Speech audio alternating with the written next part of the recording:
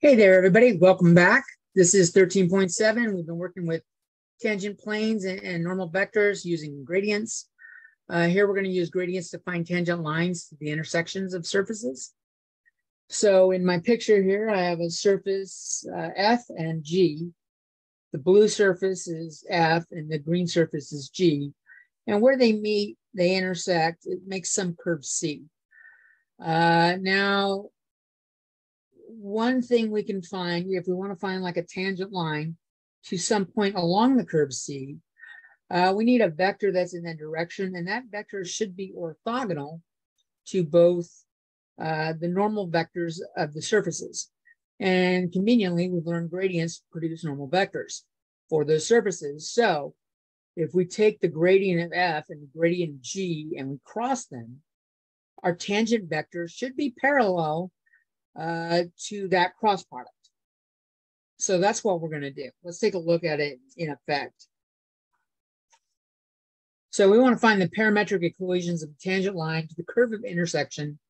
We are going to use z equals 2x squared plus 2y squared for our first surface, and x squared plus y squared plus z squared equals 18 for our second surface. We're going to find the tangent line at some point 114. So we need to make F and G. And so what we're going to do is we're going to move everything to one side. I could either go with F equals Z minus 2x squared minus 2y squared, and G equals 18 minus the x squared plus y squared plus z squared. That would be in the typical Z minus F of XY format. Or in this case, W minus that kind of thing. The other option I can do, since we don't have an orientation along that curve, the tangent line, it doesn't really matter which way we point, so we could use negative signs. We could do one of each, being positive, negative. I'm going to go ahead and use this version because it's got more positives. So I just changed the sign of everything in this, change the sign of everything in this, and we take the gradient. We get 4x, 4y, and negative 1 for F. And the gradient of G is 2x, 2y, and 2z. When we cross it, evaluating at P naught.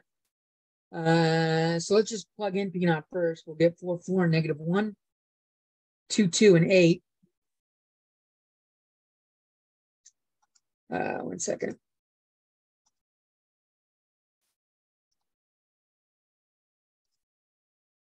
Sorry about that. We take the cross product of these, and we got 4 crossing 4, 4, negative 1, and 2, 2, 8. We end up with 34, negative 34, 0. And we could, that's a tangent vector, but it's not a unit tangent vector. So we can normalize, find the norm of it or the magnitude of it and divide by it. So normalizing it, we find the magnitude, divide by the magnitude, and we get 1 over root 2, negative 1 over root 2, and 0. So now we've got a unit vector t. And if I want to make the parametric equations, we remember we got P naught plus our tangent vector times t. So let me write that here. P naught plus tangent vector times t. And that gets us these right here. And that'll be it for 13.7. Peace.